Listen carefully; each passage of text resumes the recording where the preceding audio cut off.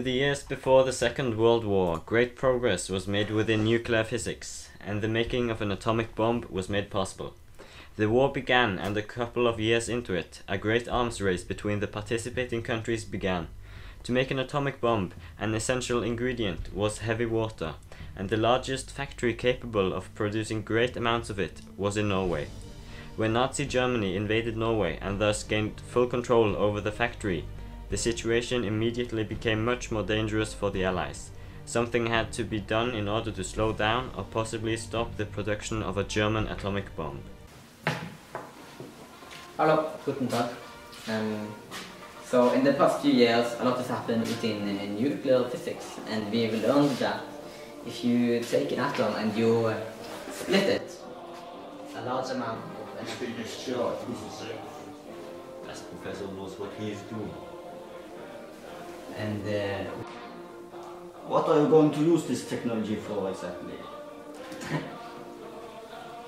we actually intend using this technology in order to construct atomic bombs or nuclear weapons. Just a small bomb could wipe out a whole big city like London or Paris. Actually, if my calculations are correct, just about 1 ton equals to about 20,000 tons of TNT, quite much actually. Good, I like explosions! Boom! I'm thankful for you coming to see my presentation. It was fun having you here. I hope you have learned something. And I will go now, please don't stay too long. So, have fun. Choose.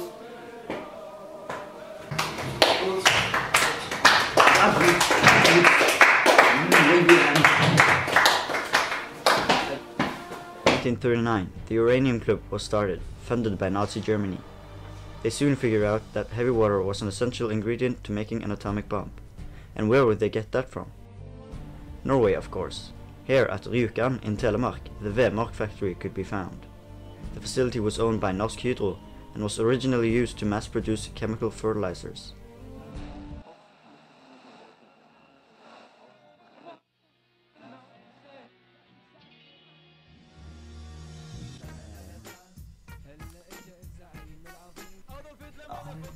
Your turn. My turn, okay. Shall we see? Ja, klar.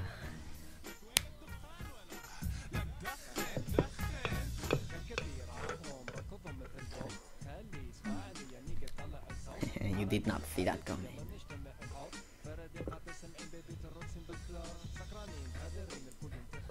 Just me. Nein. Ah, Scheiße! You can invade large countries in Europe with ease, but yet you cannot beat me in a game of chess. Shut up before I send you to Auschwitz as a prisoner! Yeah? Office. Yeah? Unmontage ich fast on eine. Did you give me the phone? No. Yeah. He has found out how to make an atomic bomb. It can spränga eine groß city mit only 1 ton of. Really? Fantastische. Ich will inform dafür immediately. Wait. You must ask the Führer of permission to invade Norway. But why? Vi trängs Tøllevasser. Which can only be obtained at the WW2 factory in Telemark. Okay. Ich will ask. Danke.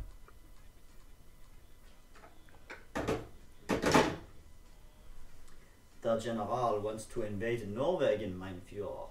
Why? There are resources there that will enable us to create something called an atomic bomb.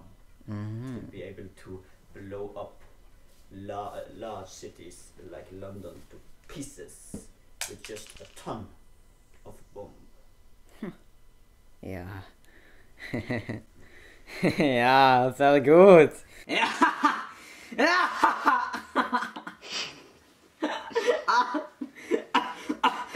Scheiße. I am getting old. As a byproduct, the facility also produced certain amounts of heavy water. In 1939, this was Europe's largest consistent source of the chemical, and was therefore a target for the Nazi Germans, but also for the French and other allies during the war. When Germany, along with France, offered large amounts of money for this byproduct, the facility at Vimork was changed in order to produce more of the transparent gold. Germany now had competitors also trying to get their hands on the heavy water. This competition increased the price and made it hard to get enough for the production of an atomic bomb. And as the Nazis believed they were going to invade and gain control over the whole world eventually anyway, why not invade Norway at once? And so, on April the 9th, 1940, they did. Various air and sea vehicles, along with around 120,000 German soldiers, knocked on Norway's door in the middle of the night between the 8th and 9th of April.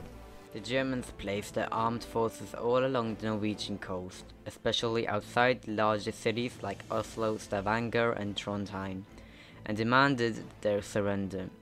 Norway refused and went to war against Germany, only to lose about a year later. So now, Norsk Hydro was forced to sell the heavy water to Nazi Germany, which they gladly did, giving the Germans a significant advantage over the Allies when it came to the making of the atomic bomb. They had taken a step further against world domination. Loyal Norwegians working at the WW2 power plant quickly reported to Great Britain about the situation, and together they started to plan an attack on the power plant. The original plan consisted of two main parts, Operation Grues and Operation Freshman.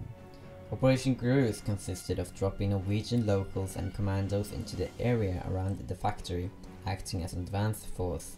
Operation Freshman would then be initiated, with two gliders towed by bomber planes loaded up with British military engineers would land at a frozen lake, where the Grouse team would be awaiting them. The combined teams would then enter the facility and disable the production of heavy water by blowing up the factory. The first of the two operations was performed without any problems whatsoever. Operation Freshman, however, did not go so well. All air vehicles but one crashed into Norwegian mountains as a result of very bad weather. The survivors of the crashes were all executed by Germans shortly after. All in all, 41 Englishmen died as a result of this failed mission.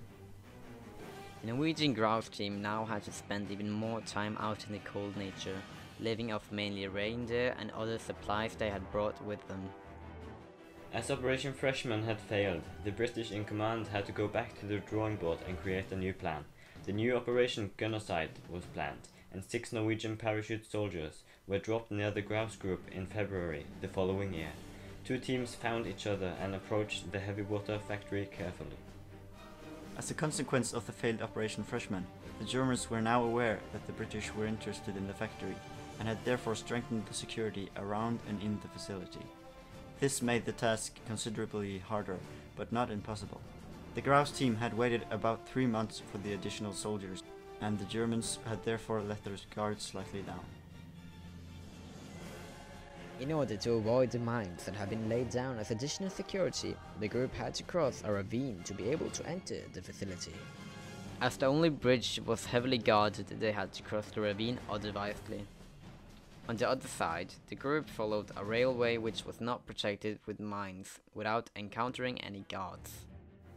The group now split up in 2 parts. One to keep watch while the other infiltrated the factory and placed the explosives in order to disable the factory. In the main chamber, a Norwegian who worked at the factory was encountered, but he was loyal to his country and willingly helped the crew blow up the facility.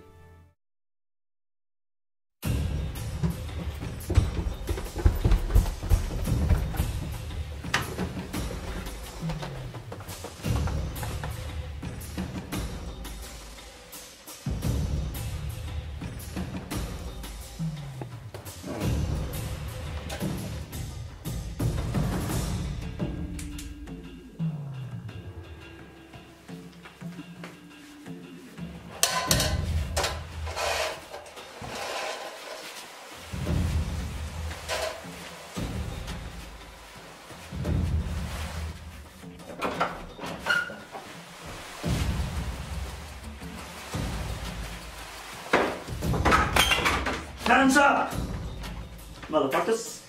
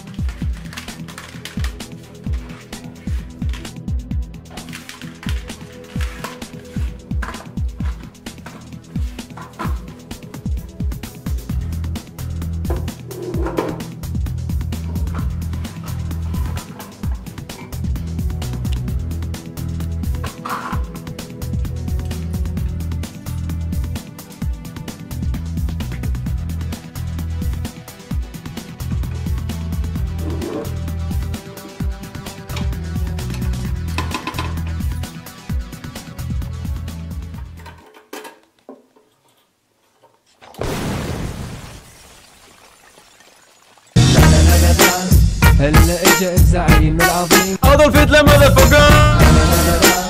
الشعب يقول اني حاكم كريم. Heil, heil, heil, Hitler! The groups now joined each other again and retreated back into the wilderness, where they found the 2 radio operators who had been left there to report to London.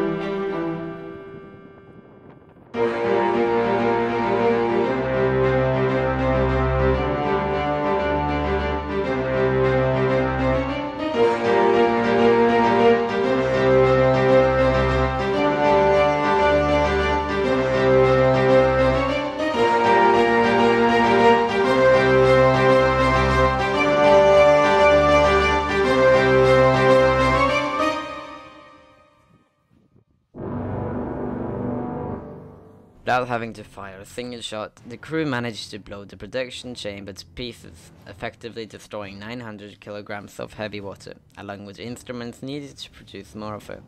The group now split again and retreated further away from the facility, followed by the German guards. Both groups managed to escape from the area. One of them stayed in the area to further sabotage the transport of the remaining heavy water, while the other skied towards Sweden, from where they would travel to London.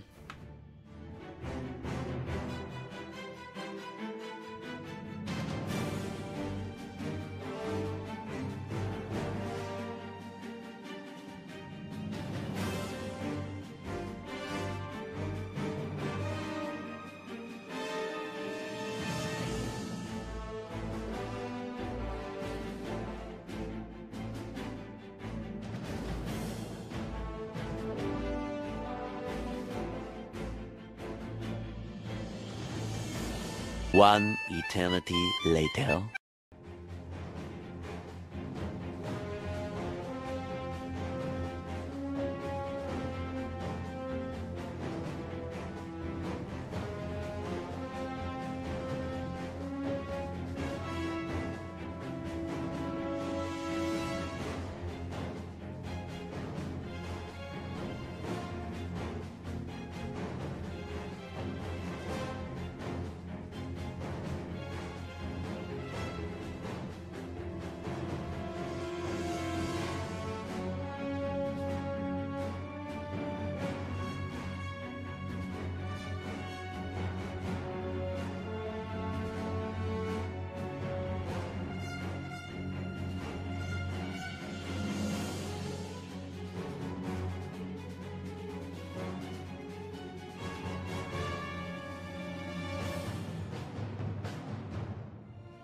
Although the sabotage had been successful, the damage that was made to the factory was nothing the Germans couldn't fix, and a couple of months later, the facility was back up and running again.